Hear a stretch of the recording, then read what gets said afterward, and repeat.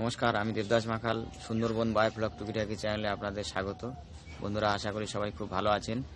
তো বন্ধুরা, আমাকে অনেকে প্রশ্ন করেছেন বা কমেন্ট করে জানতে চেয়েছিলেন যে চিংড়ি চাষের জন্য কত পরিমাণ টিডিএস এর প্রয়োজন হয়। তো আজকের এই টিডিএস এর বিষয়ে বলবো যে বায়োফ্লকে গলদা চিংড়ি চাষের জন্য কত পরিমাণ টিডিএস প্রয়োজন। অল্প কয়েক মিনিটের ভিডিও, সম্পূর্ণটা দেখবেন।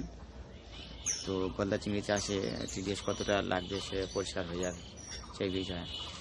তো আজকে যেটা বলার বিষয়, তো আমি দেখেছি যে বা আপনারা সবাই জানেন যে গলদা চিংড়ি বা বাগদা চিংড়ি নদীতে পাওয়া যায়, পিন বা বড় সাইজেও পাওয়া যায়।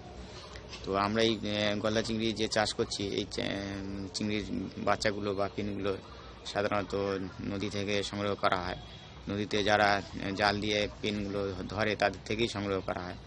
তো এখানে একটা বিষয় চিন্তা করে দেখুন, নদীতে যখন ওই পিনটা বেঁচে রয়েছে, নদীর জলের টিডিএস প্রায় 7 থেকে 10,000 মতো রয়েছে, সেখানে বেঁচে আছে। আবার ওই চিংড়ি আমাদের খালে বিলে পাওয়া যাচ্ছে, সেখানে টিডিএসের পরিমাণ অনেক কম, 2,000 বা 3,000-এর মধ্যে, বা কোনো কোনো জায়গায় 500 থেকে 1,000-এর মধ্যে টিডিএস থাকে। তো এক্ষেত্রে টিডিএসের মানে যে অ্যাকুরেট টিডিএস এতটা প্রয়োজন সেরকম কোনো নির্দিষ্ট কিছু নেই। আমিও এইরকম মনে করি যে আমাদের ফিশ ট্যাঙ্কে টিডিএস কম বেশি হলেও তাতে কোনো সমস্যা নেই। তো টিডিএস এখানে কোনো বিশেষ ফাংশন নেই যে কম টিডিএসে চিংড়ি বাঁচবে না বা ভালো হবে না, তা নয়। চিংড়ির সুস্থ বা বৃদ্ধি ভালো হবে স্বাভাবিক টিডিএস 1,000 থেকে 2,000-এর মধ্যে, এর মধ্যেই আপনারা রাখলেই হবে। তবে কি, আমি দেখেছি নদী থেকে যখন পিনগুলো নিয়ে সরাসরি ফিশ ট্যাঙ্কে, বায়োফ্লক ফিশ ট্যাঙ্কে ছাড়ছি, তখন হচ্ছিল না। যখন বড় সাইজ গলদা চিংড়ি ছাড়লাম তখন বেশ সুন্দর হলো।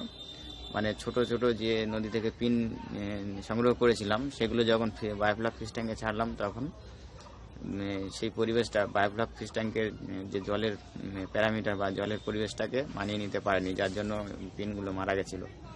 কিন্তু বড় সাইজ যখন হয়ে গেছিলো, 1 ইঞ্চি 1.5 ইঞ্চি, সেই বড় সাইজ চিংড়িগুলো অতি সহজে মানিয়ে নিতে পেরেছে বা যে কোনো পরিবেশে এরা থাকতে পারবে।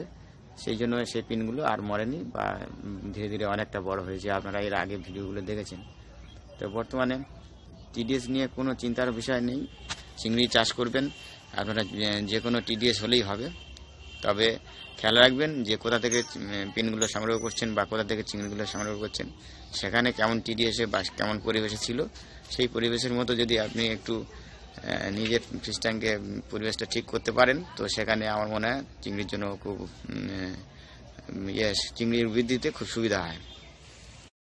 মিস্ত্রিরা তাদের নিজস্ব সমস্যার জন্য আজকে আসেনি, আজকে কাজ বন্ধ আছে। তো বন্ধুরা দেখছেন এই যে 6x4 করে ট্যাঙ্কগুলো ফিটিং করা হচ্ছে, এগুলি 8খানা, এপারে 4টে আর এপারে 4টে, মাঝখানে একটা ওয়াল, 3টে ওয়াল। খুব কম খরচের মধ্যে এই ফিশ ট্যাঙ্কগুলো তৈরি হচ্ছে। 3 ইঞ্চি গাঁথনি।